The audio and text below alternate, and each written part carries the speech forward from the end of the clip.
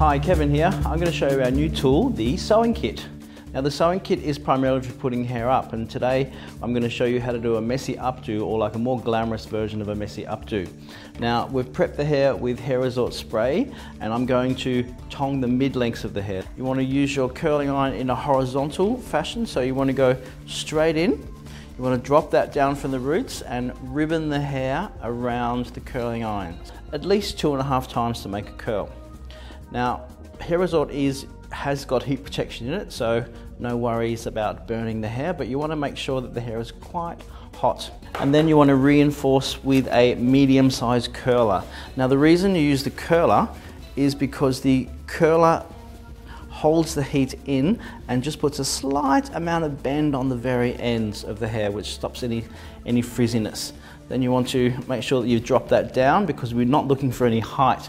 Then simply take that underneath section and repeat, and leave about, you want to leave about that much out. So again, you want to hold that for about 30 to 45 seconds. The thicker the hair, the more you want to leave it on the iron. As you can see, I've prepared it a little bit earlier. Normally underneath we've gone for a bit of a part. We don't really want a part just here. What I'm going to suggest is that we take that entire top section. Big sections make big curls, so don't be afraid to take a big section. And also it saves you a bit of time. So you want to smooth that out with your wide tooth comb first. We're going to go straight in like so. Make sure that you're not wobbling around as well. It's really important to keep yourself nice and stationary. Take a trusty roller and click on. Okay, so again we're going to do the other side. So nice big horizontal section, and ribbon the hair around the curling iron. And you can see the hair starting to shine on that barrel, which is great because that's really closing that cuticle down. Go to your next section, straight in horizontally, wrap that around, grab your curler.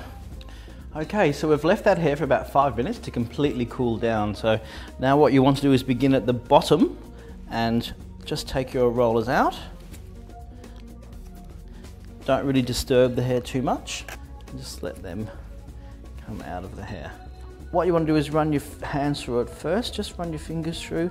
The hair has a nice bend on it, but you can see that end is quite a bit smoother than the rest, and that smoothness is going to make it look really modern.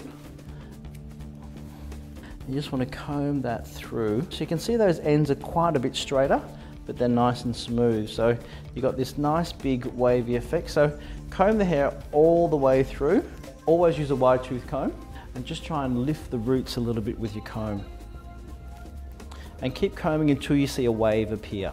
Now you can see the hair is nice and wavy. We just want to define the ends a little bit. So you're going to take a very tiny amount of motion lotion, like a 5-cent piece or a couple of pennies, a very tiny amount. Rub that into your hands, all over the palms of your hand. Take all the hair at once, lift everything up, and you want to disperse that mainly on your ends. The best way to get that product into the hair is give the hair a little bit of a twist on the end. So you want to twist that all the way through and keep twisting, smoothing, and take all the hair at once. Squish it in, let the hair go. All the motion lotion does is define the very ends of the hair. So all the ends are really defined in a weightless, natural way. Okay, so now the hair is completely prepared. We're ready to sew the hair. Now, in your sewing kit, you will find the blonde thread for blonde hair. There is a brown linen thread for your mid-tones, of course, and there is a black linen thread for black hair. The thread is a pure linen thread, and the pure linen thread has slight imbrications on it, and what the imbrications do is they actually catch onto the hair. So when I say your string's got to be this long, it needs to be so from your heart to the end of your hands. So if your thread's too long, you can't get any tension onto the client. Now also in your sewing kit you'll find 2 needles, plastic needles. So they've got a nice big eye on them, and basically they're quite blunt. Now you want to take your thread, go through once, and then go through again. So I do a double knot. I think a double knot's really important. Now we're going to have to bob down a little bit here. We're going to take that hygienically placed into the mouth, pull the hair back, and then pull the hair from the underneath up, like so. What you want to do is you want to begin at the nape of the neck. You want to go through and make a stitch all the way through. Now don't add any tension until you go 3 times. Then on the 3rd time, you go through and you can actually apply some tension. So then you give that a nice big tug. And then just for good measure, you want to go through and do a blanket stitch. Now a blanket stitch is where you go through the loop, like so. So you go straight through the loop and secure the hair at the nape, and it's quite tight. Then you can get up. Your next stitch is slightly above that. So you want to go straight through the hair, like so. Go around straight through again, so all the way down to the scalp. And then one more blanket stitch through here. And then pull up.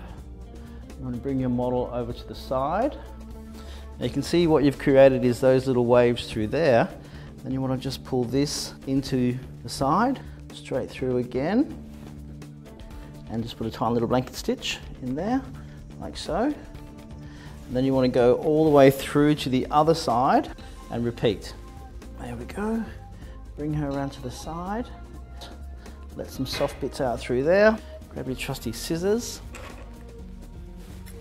and just cut that string off. Then you want to take a little bit of the hair result spray, lightly spray that over the hair all the way through. You want to push your hands up into the hair to make that hair a little bit softer on the top and give you a bit of volume. And we just want to give that a little bit of a loosen up. So there we go, there's your messy updo.